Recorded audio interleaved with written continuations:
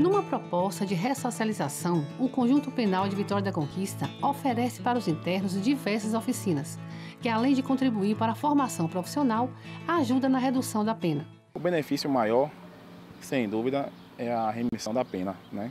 Onde a cada 3 dias de trabalho eles conseguem remir, né, diminuir um dia da sua pena. E também o benefício de ocupar, né, a mente dele nesse momento aqui de reclusão, uma vez que a principal função, né, da pena é devolver esse indivíduo à sociedade um pouco melhor do que ele chegou aqui no presídio, né? Pela segunda vez foi realizada a exposição Transformando com Artes, que demonstrou através das telas o talento de 2 artistas que cresce a cada dia. Além dos benefícios terapêuticos que a arte traz para o indivíduo, eu tive o desejo de desenvolver alguma coisa com os reeducandos que resgatasse a autoestima deles e principalmente que trabalhasse o processo de ressocialização. Mais de 50 quadros foram expostos no shopping da cidade.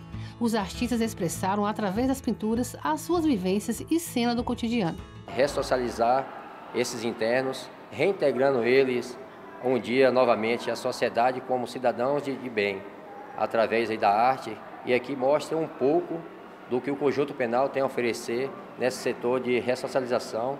Com o tema A Arte Pode Traçar Novos Destinos, internos do Conjunto Penal de Vitória da Conquista puderam demonstrar todo o seu talento e sua arte através da exposição de dezenas de telas nos mais variados temas, com destaque para elementos da natureza. Presente desde a primeira edição, o artista Samuel passou para o seu colega a sua experiência e talento com os pincéis, que despertou mais um novo artista. Então tudo para mim é arte, um pedaço de madeira, né? Então a gente sempre se expressa a vida da gente num pedaço de papel, numa pintura.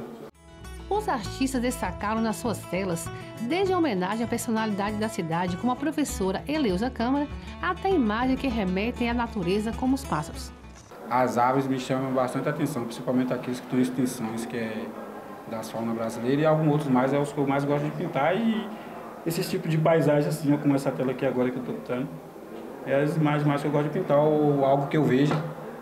E para mim foi mais gratificante ver o trabalho dele ser bem visto do que até o próprio meu, porque eu já me sinto realizado só por tornar a vida de outra pessoa já melhor, entendeu?